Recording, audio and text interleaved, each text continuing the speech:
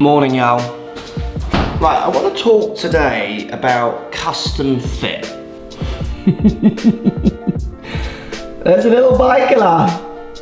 Because anyone who watches my videos will know I've done the bits about shaft flex and things like that, and sometimes a small percentage of people in those videos get the wrong message. They think it's almost an anti-custom fit message, where actually I see those videos as an amazingly pro custom fit message. It's just trying to get you to understand what parts of the custom fit you should be thinking about. So I'm going to try and show you today how much a custom fit can change things for you or not, rather than deal with that kind of tiny percent that everyone wants to latch onto, that idea that it's all about shaft flex. Let's show you some of the real differences that can be made when it comes to trying to change things with a golf club. You're back inside.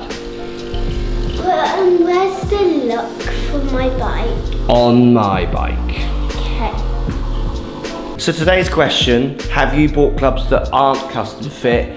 Have you had to take them back, or has it made no difference? Post in the comments down below. While you're down there, hit that subscribe button if you don't already subscribe to the channel. Loads of good videos coming, and one's back in the back catalogue. And remember to keep hitting that thumbs up button if you like the daily vlogs.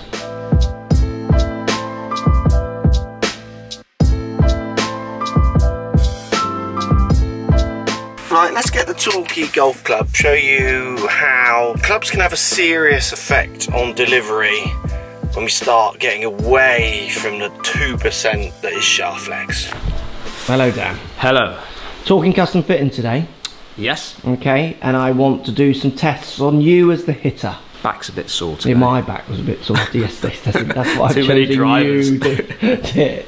I want to show them that custom fitting can have massive effects on ball flight when you separate your mind from thinking that it's all about shaft. Those shaft flex videos we did, there's a small percentage of people, comments that ripple through. Yeah. So a similar comment where it says, oh, why go, what's the point of going custom fitting then? Well, you've been telling us to go custom fitting for the last 10 years and now you're saying shaft flex makes no difference. Actually, I think those shaft flex videos are the most pro fitting videos I've ever done, because they actually say it's all about our feel. Yeah. So how are you meant to know unless you go and actually try and get fit? Yeah. But let's just show some massive changes that can happen with clubs. So we've turned the screen off. I'm just going to turn this down a little bit. And I want you just to hit shots like you're on a golf course. So do not adjust. Just try your hardest just to hit that club like it's a normal day, a normal club, okay? I will react to this. He spotted some dust. Okay, so he's covering numbers now. Because I will react to numbers. Yeah. As you've seen. So just hit 3 or so shots with this club. Okay. With my new move, yeah? Whatever you want, as long as it's all the same.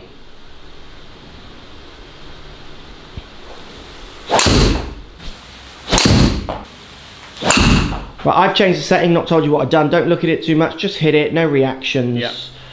And then we'll look at what's going down. Right, we'll look at the numbers of these. Did you feel any difference in those?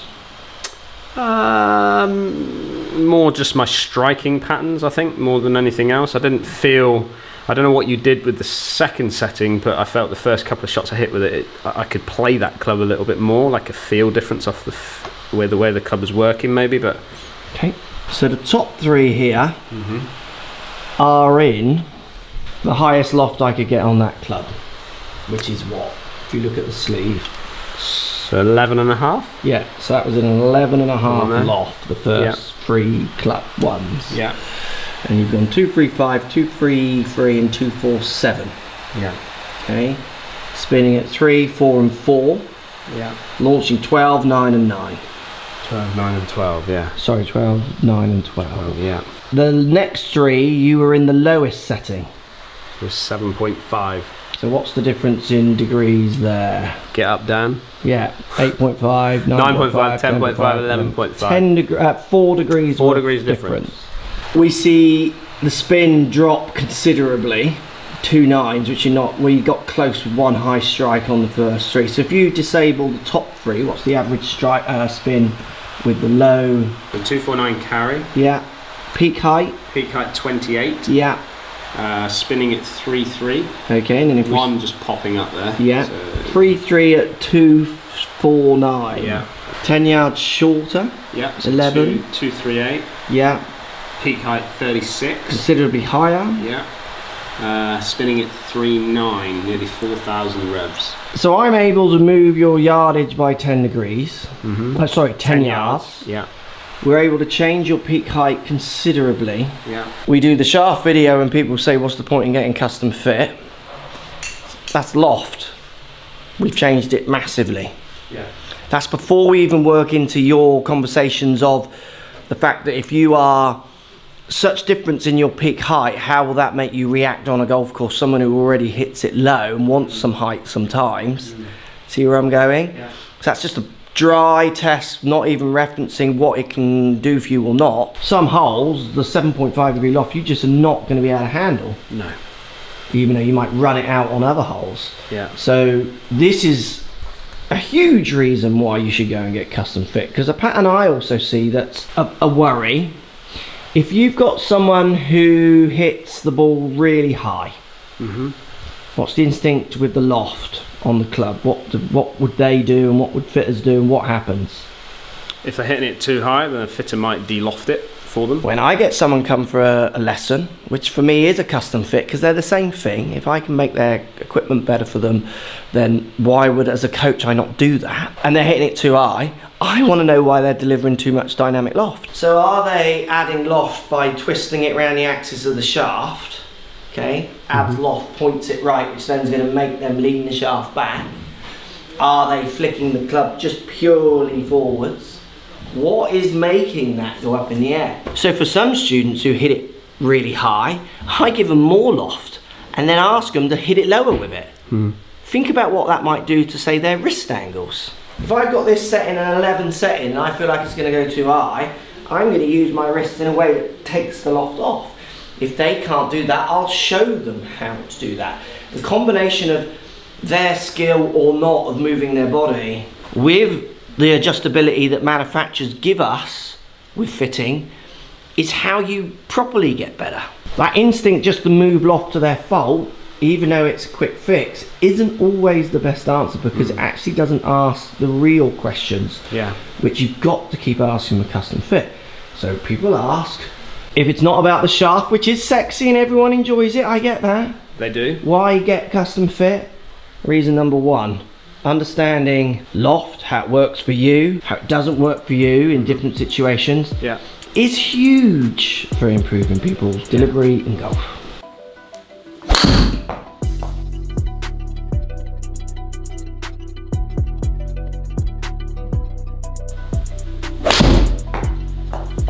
I'm not looking at the head at all. No, just try and hit. So we're doing iron idea now. So again, no screen, try not to react, not really looking at the head, just hitting it. Let's show you what comes out with this kind of fitting idea. Feel any difference with those? Not really, to be honest with you. Let's show you. Right, so if you disable the last three, look at the offline, 7 left. 13 left, 19 left. Okay, and then look at the next three, for averaging 13. 7 left. Okay, so that club is 4 degrees upright in its lie. Okay. If we flip it over to the next ones, averaging 1 left. Yeah, 0.5 right, 2.9 right, and 7.8 left. Now for your slightly draw reaction as your bad shot, on a Cobra iron, which I don't know what they come out standard, but often in the bigger game improvement like that, they're a little upright because again they're adding a bit of left in there. Help, That's too flat, which I would argue, without doing a full fitting on you with that club, is probably spot on for where you should lie a club to get that delivering at 0. So I'm able to move dispersion, deviation of over 20 yards left and right before you start adjusting, because that's a separate conversation, because people certainly like you could play with the upright club, you just have to adjust, but you want to do what you do out on the golf course, so you don't want to be adjusting, you want to just be doing your action. Over 20 yards with lie, same shaft, Could have put a graphite ladies, for want of a better term for a shaft, the lightest shaft I could find to the stiffest. Yeah. We're going to move those numbers by, well, an unmeasurable amount with you. You're going to just deliver. Yeah. But I can move lie on the club by 6 degrees, and I'm moving your ball flight by 20 yards plus. People ask why they should get custom fit if we're saying shaft flex is so much about feel. There's a bit of a pattern to this video, isn't there? There is. This isn't complicated. It's only complicated if you get lost in the shaft world.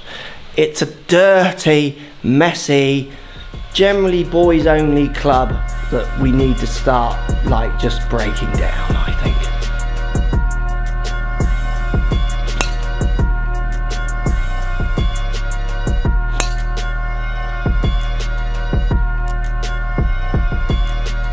So some interesting movements there in Dan's performance left and right, high and low, just by changing basic ideas of loft and lie. That's before we even delve into length, which then in turn can affect lie as well as control. Shaft weights, head weights, grip, looks of heads, offset. When we make the video saying that shaft flex is very much to do with feel and how a player reacts rather than the blanket ideas of this one does that and that one does that. It's to try and educate you into the importance of custom fit.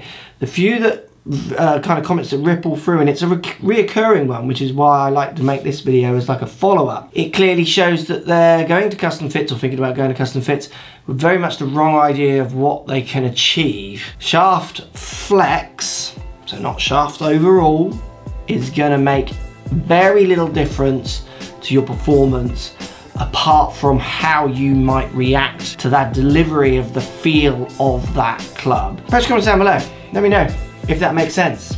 There's so many other aspects to custom fit, like I say, with weights and feels, looks, sizes, lengths, grip sizes, that can have massive effects as well, and none, depending on how the people feel when they pick those clubs up.